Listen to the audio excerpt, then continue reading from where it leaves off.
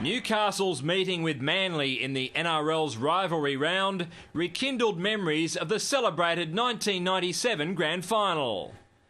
And with their skipper Kurt Gidley missing, the Knights needed to draw as much inspiration as they could from that famous upset.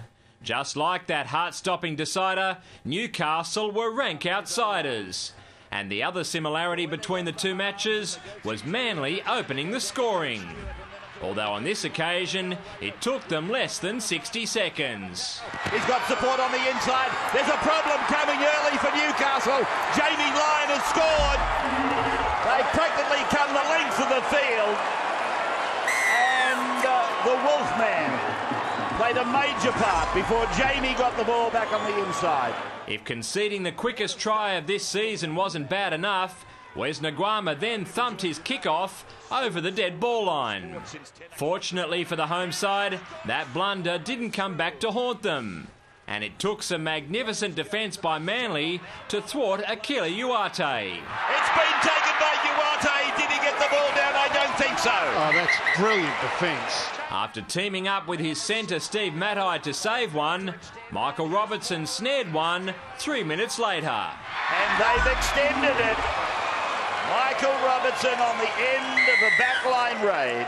Uate tried to take his side's frustrations out on his New South Wales teammate Anthony Watmoe. Strong tackle there from Uate on Watmoe. The man they called Chock checked in to the rooms to get his ribs, teeth and everything else checked, while his seemingly indefatigable back row partner picked up the slack.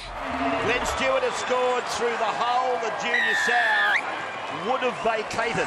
Matches between these two clubs have often resembled a war zone, and this one was no different. The worst injury of all was suffered by Knights centre Junior Sau, who was taken from the field in a neck brace after being jammed in a tackle leading up to that try. A horrible half for the hosts got even blacker when Daly Cherry Evans dropped it on the toe. A lovely kick from Cherry Evans. It really was. And it did everything he asked of it. And Jamie Lyon would be the first to acknowledge that. Lyon put the cherry on his try, leaving the half-time score looking very lopsided. 22 was Newcastle's winning score in September 97, and Manly seemed satisfied with that because they went through the motions for most of the second term, with Robertson coming closest from a high kick.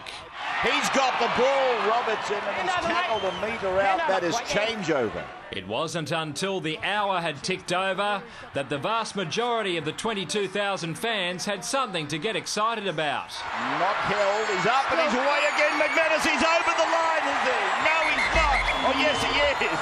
He's saying a point of the ball has touched the line. The Flying Scotsman appeared to be stopped a shade short of the line, but video judge Steve Clark couldn't decide and threw it back to Tony Archer, who happily obliged the locals by giving it. As dubious as that call was, it at least had the effect of stirring the Sea Eagles from their siesta. Ballon was there, now fallen, cut out ball, Matai, dummy, shoved them over the line he goes. They went over again on their next set of possession after Jamie Buhrer brushed through some poor attempted tackles. There's Buhrer, he's gone right through. That defence was awful. There's support left and right. Goes to Brett Stewart, you might as well. And Brett Stewart scores yet another try. With the final siren looming, McManus managed to dot down again, despite Manly's claims of obstruction at the point of Reinstig's grubber. Despite McManus's double, it was a bleak afternoon for the Knights, with Des Hasler's dominant outfit far too classy in comfortably retaining second spot on the Telstra Premiership table. David Rowlands, Big Pond Sport.